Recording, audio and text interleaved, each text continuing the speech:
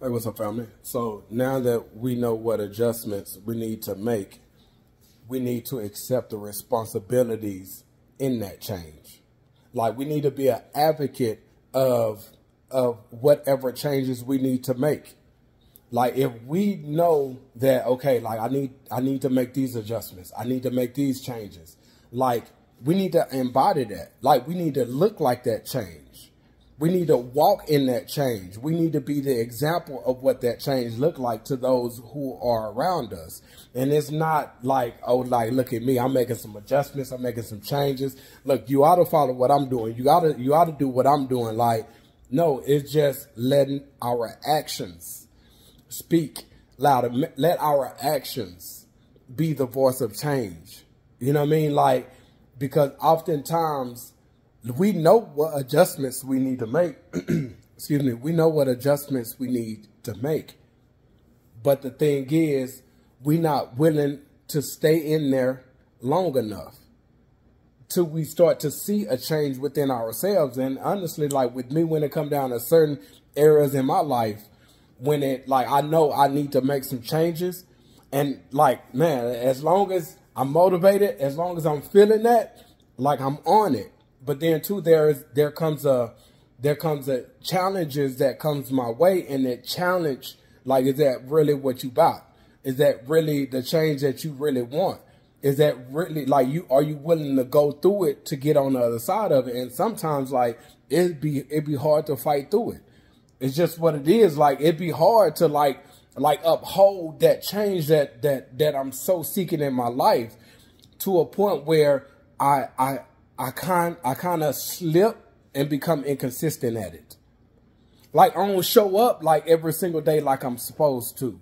You know what I mean? Like, so then I have to start back over, so to speak, because I did not maintain that level of change that I was seeking. I wasn't consistent in embodying that even through the challenges. So I have to start back over. I'm never going to give up, but I have to start back over. The goal is to stay consistent to where that change becomes a transformation.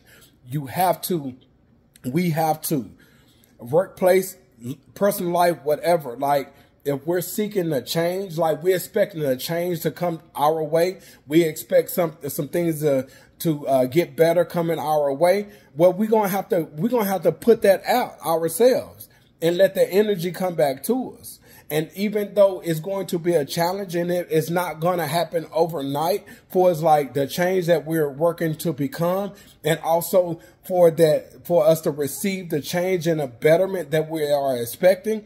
Like, it's not going to be overnight, but it's how bad do we really want it? Like, how much do we really want what's to come? Now, guess what? Our level of execution, our level of change, our level of showing up every single day is going to have to outweigh what we expect to come. Period. Because we're starting from scratch, it seems like.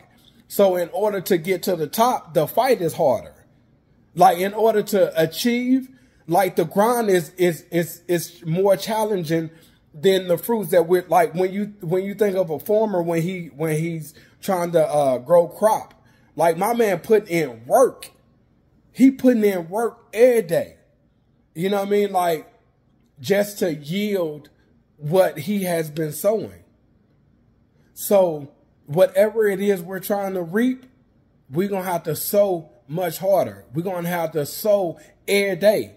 Yeah, I said every day. We're going to have to sow every day. You know what I mean? Like, we're going to have to put in that work on self every day. When that change become to transition into transformation, then I believe we'll start to see the fruits from it, but we're not doing it for the fruits. We're looking to self-improve. And then when God said, okay, now you're ready. Okay, now you can have it. Then that's when we'll begin to yield. But we can't expect him to make it rain when it's 100+ degrees outside, when we're not doing what we're supposed to. Like, let's get it. Let's make some changes. Let's go.